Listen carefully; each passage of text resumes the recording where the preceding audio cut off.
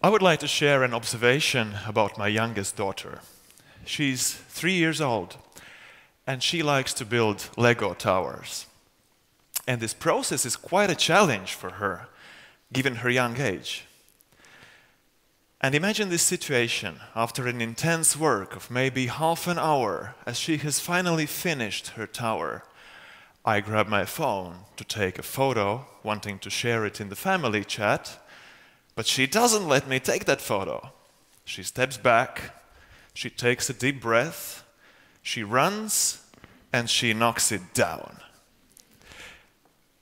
And she is not disappointed. She laughs happily because she has this playful attitude which doesn't estimate or calculate like how much input she made into something and how big the output is. And she didn't do it for a picture to be posted in the family chat. It was a natural process to her. I'm going to talk about playfulness, which at the first glance just seems to be a way to take things easy in a relaxed and joyful manner, which is also true, especially in my filmmaker's work, which often means working days and nights, overtime, sometimes doing a lot of work, which doesn't bring any results at all. For example, you work on the production design for a certain scene, and after shooting it, you realize that it just doesn't fit in the film. But somebody, maybe a dozen of people, have been working on it for weeks. In those moments, I try to take the example of my youngest daughter, this disproportion between the time and energy she spends on building her tower and the joyful moment of destroying it. What saves her from this calculation, it's such a hassle, why bother? That's her playful view. She never asks herself, do I have the inspiration to play today? She can grab a puppet she has played with so many times before, just as fresh as if she was doing it for the first time. But actually, playfulness is not only about joy and fun. To me, it's one of the crucial concepts to describe the reality we all experience. Things come and go, thoughts and feelings come and go, and this whole visible reality, as quantum physicists explain, it can be seen as a play of energy in space, a play of particles popping in and popping out of existence. And this is my view of reality too, and I try to apply it in my filmmaker's work as well. My work to some extent means playing with people, and unfortunately, for the sake of film, of course, sometimes it means playing people. Through my experience in film, including my playwriting studies, which often means constantly looking for outer and inner conflicts, I have developed a certain tendency. I deliberately like to choose difficult topics. Actually, the more difficult, the better. Because then I somehow feel like then it's worth spending years of my and my colleagues' lives on that. Several years ago, I decided to shoot a story about incest. Something that Latvian institutions were not prepared for. It was a real case of an incestuous relationship. A young Latvian woman living in the middle of nowhere with her real brother, and they had 2 kids. For some reason, Latvian law doesn't say actually anything against an incestuous relationship. And nobody actually cared. So when the brother and the sister had the first child, the local council just didn't do anything. And while the authorities were still thinking of what to do, a second child was born. And then the local council thought, OMG, we made a mistake. A very, very big mistake. So an incestuous family with 2 children, that was the point when my cameraman and I came along. And we discovered that it wasn't just an incestuous family, there was also violence involved, both physical and emotional violence. The brother was put in jail briefly for 1 year, as there was little evidence of his violence. And the film's topic was, will Zanda, the main protagonist, will she be able to change her life during her brother's absence? An eventually strong topic, but there was a little problem as soon as we switched on the camera. Zanda, her neighbors, these socially isolated characters, they were unable actually to move and talk in front of the camera. Zanda was even hardly able to speak, even during a very simple interview, and the same with the other characters. We tried everything. We offered them to just do some everyday activities without talking to us, but nothing really worked. So at first we thought, oops, there's no film. The characters are not ready to be filmed. But then playfulness came into play. We thought, what if we offered them this kind of game? I suggest them to do some actions. Very simple, step by step, like everyday activities, fetch water from a well, cut wood with a saw. I direct, they perform, step by step. By the way, it's hard to describe their living conditions. I dare say that most of you haven't even set your foot in such a place. Zanda lived under one roof with her mother, several stepbrothers, and a varying number of other neighbors. Nobody had a job, and the benefits were mostly spent on alcohol. And I remember that one day Zanda had an issue with the electricity bill. And again, nobody was able to pay, and we offered her to try to collect the money from the neighbors in front of the camera, and we talked to the neighbors separately, asked them what they would do in such situation. And we prompted them to action, what to do when Zanda will enter their room. So it was a performance, and they made this performance, and we shot it, and I'll tell you that the scene, it looked just amazing. It was very good acting. And remember, we're talking about a documentary film here. So we made a number of such scenes, and gradually less and less direction was needed. Zanda and others quickly learned to improvise, and they offered some episodes of their lives, played them out in front of the camera, which gave a lot of inspiration, not only to us because the shooting finally went well, but also to the characters. Suddenly, the hardships of their lives had got transformed into these strange, improvised scenes.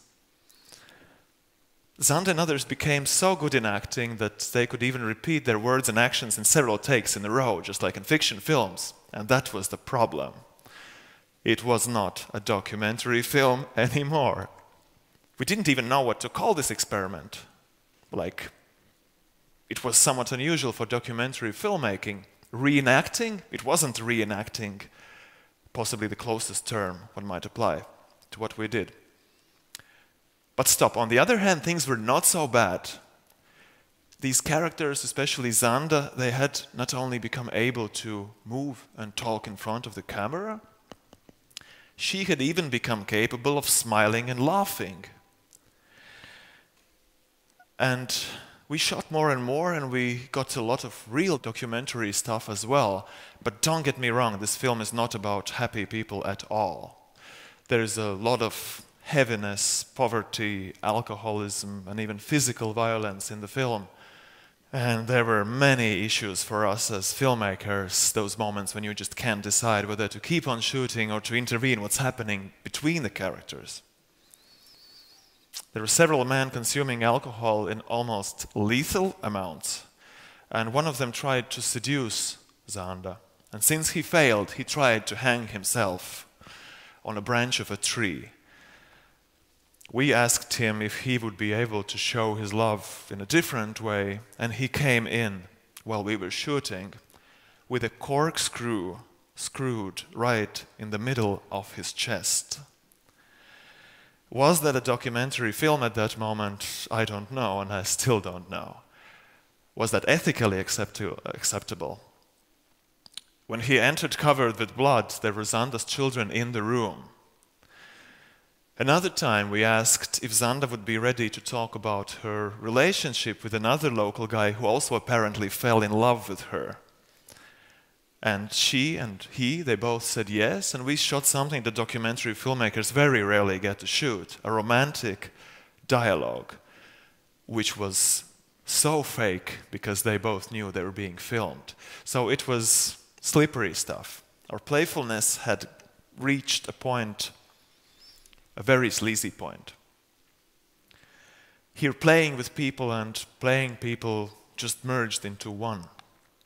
We finished the film, we called it Family Instinct, and it did really well. We traveled to many film festivals around the world, it got awards and prizes, but still there was this one question. Had something actually changed in lives of Zanda and her children? The brother came out of jail, and right before we finished the shooting, and then came this sense of responsibility too. So he came out and he said that everything's just fine, but you guys have to say goodbye quickly and let us just be. But we saw Zanda's despair and her fear of her brother.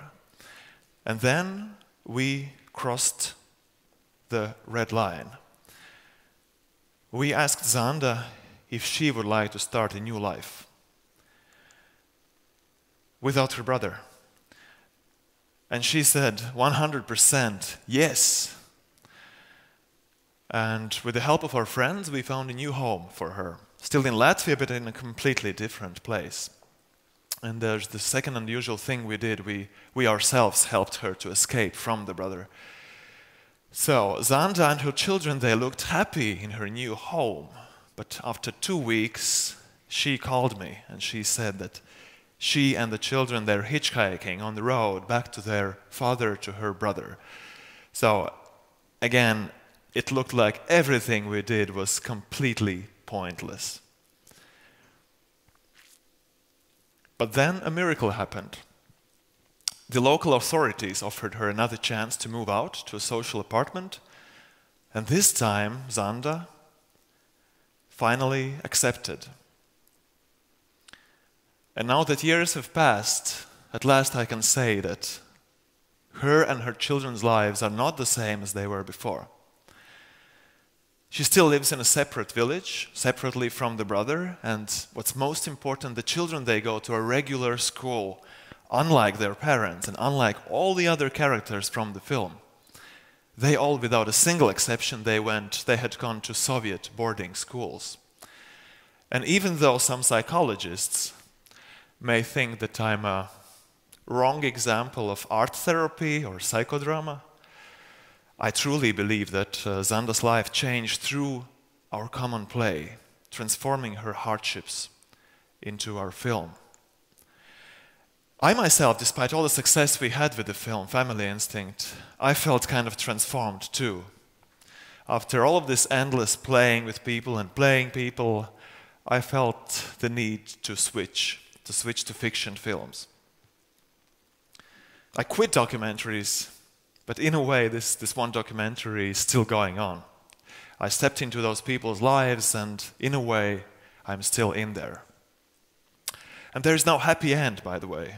Zanda still lives on benefits, sometimes does some casual jobs like collecting berries. We're still in touch, by the way. She calls me at least once a month, and I try to find time for at least a short conversation. And what gives me a good feeling is that she usually tries to make it light.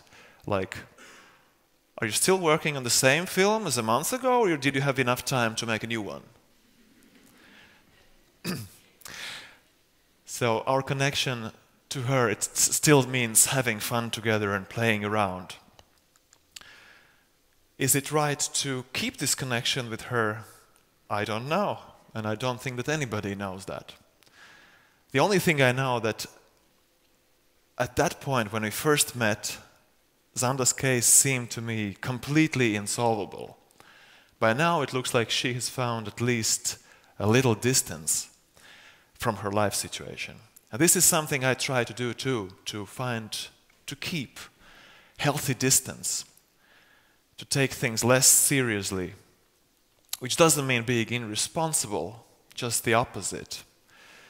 To learn to become more flexible and to play out the best scenario when times are tough. I'm still learning how to play, and my youngest daughter is a good teacher to me. And I look enviously at her, how she manages to destroy her super tall Lego tower even before I take the photo of it. I myself still haven't let go of that one documentary film. And there's also something I'd like to adjust in my filmmaker's playground. It's to switch from playing people to playing with people. Thank you.